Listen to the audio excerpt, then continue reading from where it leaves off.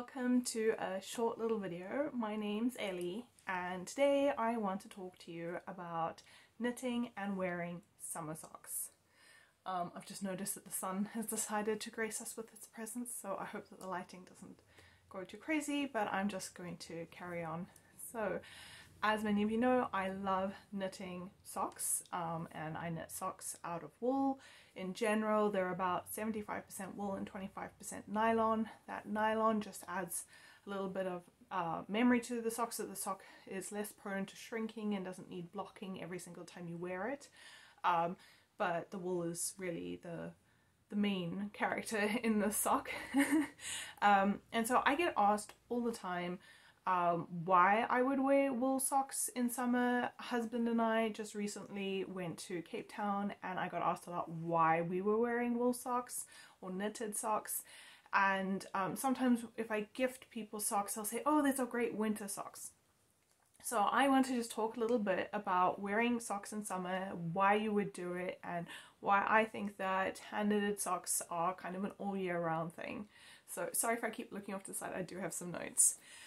So the short answer is yes, we do wear our wool socks all year round, and of course I think you would like to, and there's definitely some benefits. So I'm going to first start off about what kind of socks I would wear in summer.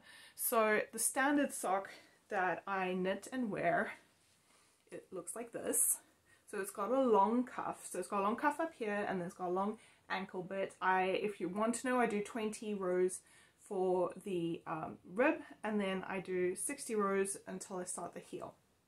So this is my standard sort of sock, and this is the one that I prefer to wear in winter, and that's the same for my husband.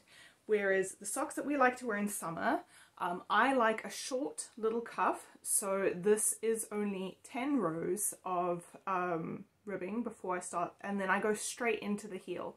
I don't do any sort of leg after the cuff, and husband likes these rolled ones like this. It's kind of hard to see when it's not on your foot, but that's the rolled one. So this is just, you do straight stocking knit for about 1 inch or 2 inches, depending on how big you want the roll, and then you go straight into your heel. So the reason why I would opt for the short socks in summer is two things. The one is that while I would say that wool socks are not warmer than wearing, like they don't make you more hot than wearing cotton socks are, having any sort of fabric against your skin will make you feel warmer or more clammy or whatever. And so I would suggest wearing a shorter sock because it's just not going to go up your ankle and make you feel more warm. In my experience, I wouldn't say that wearing a short cotton sock is cooler than wearing a short woolen sock, but I would say that wearing a short cotton sock is cooler than wearing a long woolen sock, and that's because, like I said, having extra fabric on your leg will make a difference. The other thing is that when it's hot, we tend, well, husband and I at least, tend to wear shorts or skirts or just things that are showing more of our leg, and so having a shorter little cuff at the top just above your sock tends to kind of fit our style better than wearing like a long sock, and that's just like a personal preference of style. That's not really, if you like wearing long socks with your shorts, then that's not a problem. So now I'm going to go into some of the more sort of like technical aspects of wool. And just a reminder, like, I'm not selling anything here. I just really love wool socks, and I want to explain why I would be wearing wool socks.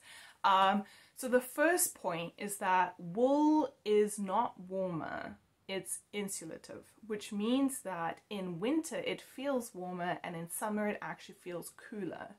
And I think there's a number of reasons why we always associate wool with being warmer.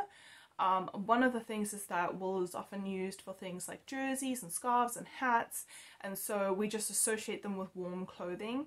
But nowadays, with new technology and stuff, people are actually making, there's companies out there busy making t-shirts and stuff out of merino. Merino is a wool. And this kind of factors into another aspect in that this is quite technical for people who are not really into knitting, but different wools have different feels. So different sheep breeds have different types of hair or wool. And it can be coarse or it could be quite fine, and merino is the finest, and so it feels very soft, and so then it can make you feel comfortable. Whereas some of the wools, which are maybe from meat sheep breeds or kind of more rustic sheep breeds, those can be more coarse and can be kind of prickly and itchy, and that prickle and itch can actually make you feel a bit warmer in winter. So if you're wearing a jersey that has a bit of a prickle to it, it can actually make you feel warmer. Whereas if you're going to knit socks, then you want them for summer, you want them out of something finer like a merino that's going to not make you feel so hot and prickly, and that's just because of a texture thing. That's not because it's actually making you warmer. So the kind of bottom line for that point is that wool both makes you feel warmer in winter and it makes you feel cooler in summer. My second point is that wool can, and I will add like links in the description so that you can see where I got this information, but basically wool can absorb up to 60% of its own weight in moisture before it actually feels damp. And so that includes your sweaty feet.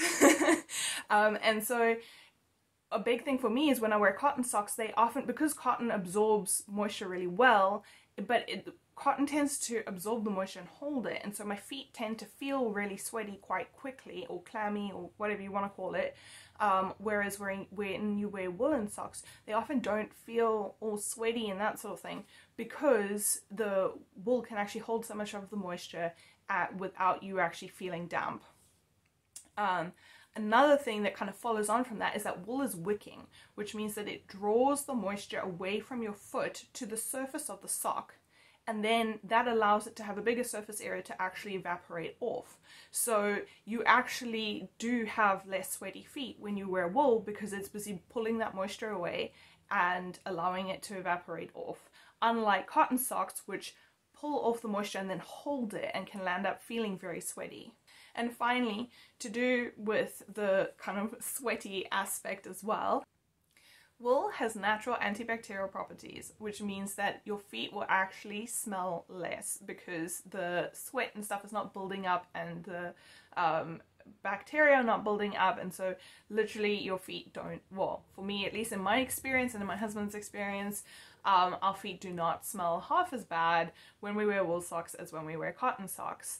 And I actually know people who wear their socks for multiple days, one pair of wool socks for multiple days before they wash them, because of this whole, it draws out the moisture, it evaporates it away, it doesn't build up the bacteria, it doesn't smell as bad.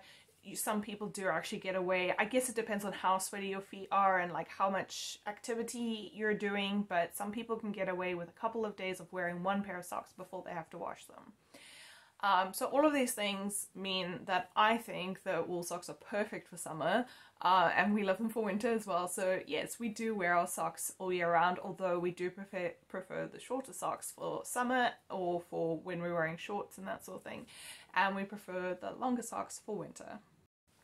Just like some bonus information, obviously in hiking circles, merino socks can be very popular because they are wool socks, and so they have all these great properties. But the benefit is if you knit socks yourself, or if you know someone who knits socks, then you can have them made into shorter socks, or often hiking socks, in my experience, tend to come in quite boring colours, and so if you know someone who can knit for you, they can make them in all sorts of interesting colours, and you can match them to your outfit or whatever you want to do. So that's kind of a great sort of extra thing. The other thing is that machine knit socks are, in my experience, much more difficult to darn or to fix if you do get a hole, whereas hand knit socks, especially if you are the knitter of the sock or if you know how to knit, then it's much easier to fix because the stitches are slightly bigger, and so it's just, and it was obviously knit by a hand, so it's just easier to knit. And husband has, I say this a lot when I talk about my socks, but some of husband's oldest socks are from 2016, and we have, yes, 2016, and I have only had to darn maybe 1 or 2 pairs of his socks, and all of the socks I knit him are still in rotation. He's still wearing them, and he's very hard on his socks and his shoes. Like his shoes, he probably has to replace them like maybe every 3 to 6 months because he just wears giant holes in them. So Hand knit socks are just very durable and very useful, and I hope that you enjoy wearing them. So I hope that you found today's video useful or informative, and please share it with your friends if you think any of your friends would like to find out this information. And if you did enjoy it, please like and subscribe so that you can find more content when I post it. I hope you have a great day. Bye!